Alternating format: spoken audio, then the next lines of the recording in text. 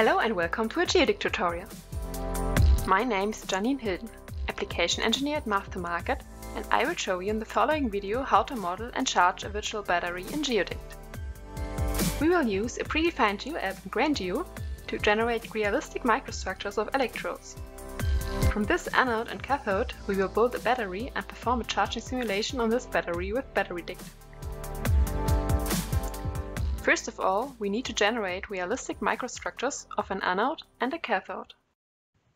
For that, we will use predefined GeoApps, which we can find under GeoApp, GrainGeo. In the pull-down menu, we find two electrode GeoApps. One creates an anode, and the other creates a cathode. We will start with the anode. Clicking on Edit opens the anode parameters dialog. Here we can set the active materials, the size of the anode, and the solid volume percentage for the active material and binder. We want to create a graphite anode in this tutorial, so we leave the selection for the active materials as they are. For the volume, we also stay with the 100 by 100 by 100 voxels. The solid volume percentage for the graphite we change to 65%. The binder solid volume percentage we decrease to 4.5%. These are typical values for graphite anodes. The voxel length mode we set to manual, as we want to control the resolution for the microstructure. We change the voxel length to 500 nanometer, which is a typical resolution for a CT scan. We click OK and run. The structure generation takes about 1 minute. The graphite anode is shown in 2D view. We can also change here to 3D and watch our structure from all sides. We see the nice graphite flakes in red and the carbon black and binder phase in between in green. As we can see in the Statistics tab, we have a porosity of nearly 30%. Now we store this anode structure on our hard drive. Select File, Save Structure As, and let's call it just anode GDT. By default, it is saved to our current project folder. Now we will do the same for the cathode side. Select the GeoApp cathode app from the pull-down menu and click Edit. We want to generate an NMC cathode. Thus, we select NMC for the active material 1 and set the second active material to none. Use the same volume size as for the anode. For the NMC, we choose the solid volume percentage of 60%, and for the binder we select 10%. These are typical values for NMC cathodes. The resolution we again set to manual and then to 500 nanometer. Click OK and run. After about 2 minutes, the generation is finished and we can watch our NMC cathode from all sides. It consists of 3 shaped NMC grains visualized in red and the carbon black and binder phase in between. The porosity of the cathode is also about 30%. Now we can use these electrode microstructures to build a virtual battery. Therefore, we will use the BatteryDict module, which we can find under Predict, BatteryDict. Here, we choose Design Battery to assemble the virtual battery. Click Edit to define the battery parameters. GeoDict can of course also design batteries from segmented 3D scans, but we will use the digital electrodes we generated with GeoDict before. Therefore, on the anode side, we load the anode structure we created. Click Browse and choose the anode GDT file. For the cathode, we select Use Current Structure, since the cathode is still loaded in GeoDict. Here, we could also change the thickness of the separator, but we stay with the 3 voxels here, which is 1.5 micrometer. Additionally, the battery designer will also add current collectors on the anode and the cathode side. Next, we will check the materials of our electrodes, starting in the anode tab. Electrolyte for the pore space is fine. Also, graphite for the grains is right, but the anode ID2, which is the binder phase, we change to PVDF binder and carbon black. Below, we find a preview slice of our anode to check which material IDs belongs to which phase. Here, graphite in red, electrolyte in white, and binder in green. The same we will do in the cathode tab. Electrolyte for the pore space and NMC for the active material is fine, but for cathode ID2 we select PVDF, binder and carbon black. All parameters are set, so we click OK and run the battery designer. Then we see our result viewer. Every time after simulation, the corresponding result file is opened in this result viewer. The designed battery result file gives an overview of the different volumes and volume fractions for all materials in the battery. For example, look at the anode active material 1, which is graphite, as we remember from the design battery dialog before. It has a volume of 81,000 cubic micrometer, which is a volume fraction of 31% in this battery. The NMC also has a volume fraction of nearly 30%. As we only have one active material in the anode and the cathode, respectively, the volumes for the other active materials in this table are 0. In the visualization area of GeoDict, now the battery is displayed. The colors for graphite, NMC, and binder have changed, as each material in the battery got its own material ID. The selected materials are also present in our material database, which we can find by clicking this icon in the toolbar. In the database, we can view our constituent materials and their properties and change them if needed. To add a material or change the properties of a material already present in the database, click Edit Material Database. For example, select graphite and view the detailed information about all given properties on the right. For example, the density of the graphite, several mechanical properties, and of course electrochemical properties. As we want to run a charging simulation on our battery structure, the electrochemistry tab, of course, is the most important for now. Here we can choose the role for the graphite in the battery, which is anode active material. By clicking Edit Material, we can view the electrical parameters set for this material. For example, the maximum lithium concentration, the ionic diffusion constant, the Butler-Fulmer rate, and the OCV function of the material. If needed, these properties can be changed at any time or can be set for new materials. We do not want to change anything for our materials, so we just close the database dialogs.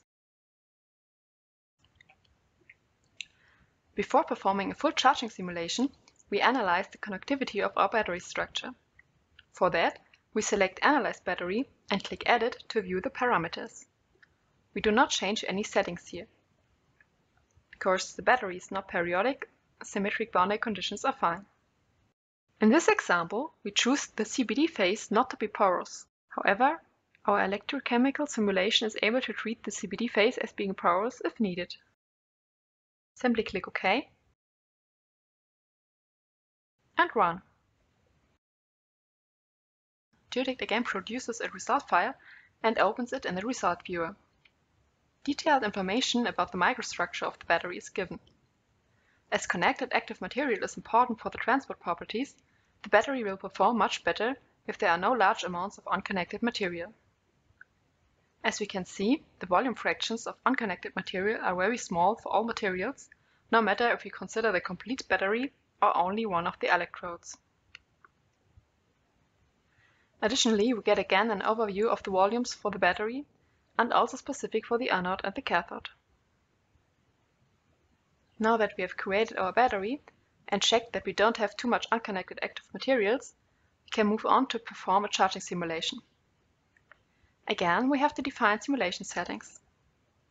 The Constituent Materials tab shows us again the setup of the battery. The pore phase is filled with electrolyte, and we have the anode current collector, the anode active material graphite, the anode carbon black and binder phase, the separator, the cathode active material NMC, the cathode binder phase, and the cathode current collector. We do not need to change any settings for the constituent materials. Next, we take a look at the experiment parameters. We will charge the battery with a charge rate of 1C. Instead of the charge rate, we could also specify a current density or current. We could also use the cutoff voltage, which changes the charging mode from constant current to constant voltage. But we leave the box unchecked. Then we can define the initial cell state of charge and the final cell state of charge. We will use the predefined values and charge the battery from 20% to 70% state of charge. We move on to the solver tab. The numerical solver we will use to simulate the charging is our Lear solver. The parallelization by default is set to the maximum available number of processes. Since I am running the simulation on my laptop, the maximum number of processes is 8, as the laptop has 8 cores. Under the Equations tab, have a look at the equations the solver will solve when running the simulation. So now, we click OK and hit Charge to start the charging simulation. On my laptop, the simulation needed about 60 minutes. Thus, for this video, I will jump immediately to the results. After the simulation is done, the result viewer is opened again, and in the report, the first thing to find is a short report about the simulation. For example, the applied current and the maximum capacity of the battery cell. We find information about the time-dependent charge curve and some details about the anode and the cathode side regarding capacity and unconnected material. Additional to the results to be found in the report, there are some result plots. For example, you can have a look at the charging curve, where we can see the cell potential over the cell state of charge. But we can also choose between different view options, for example, the transfer charge over time or the electrode state of charge over the cell state of charge. The second plot tab shows the ion concentration as a slice average over the position and true direction for different cell states of charge. We can also view the potential over the battery for different states of charge for the solid materials as well as for the electrolyte.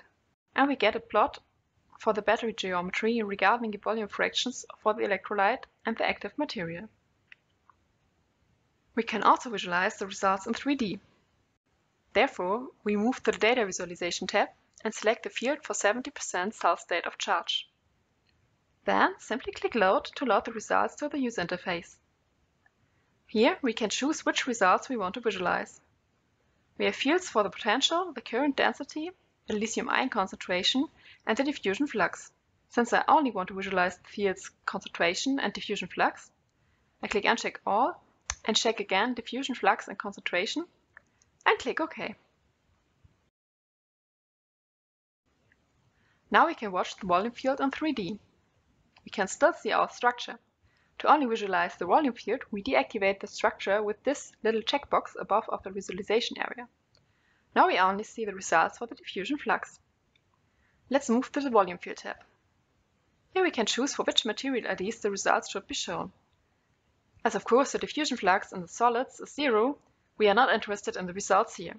So we deselect the checkboxes for the solid materials. 1, 2, 6, 7, 8, 12, and 13. Now we only see the results computed for the pore space. We can also choose which result fields to visualize with the pull-down menu for color. Let's visualize the ion concentration. The concentration is only interesting in the active materials, so disable the visibility for the pore space and activate it for graphite and NMC again. As expected, we see that the ion concentration in the cathode side is already very low, while the ion concentration in the anode side is much higher. In the end, I want to show you another nice visualization feature. In the Result Viewer, we have the Create Videos tab, where we can create a great video showing the charging of our battery with only one click. Simply click Create Video. The video is created in about 2 to 3 minutes. When the video generation is finished, the video is stored as an MP4 in the Result folder and also can be played simply from the Result Viewer by clicking Play Video.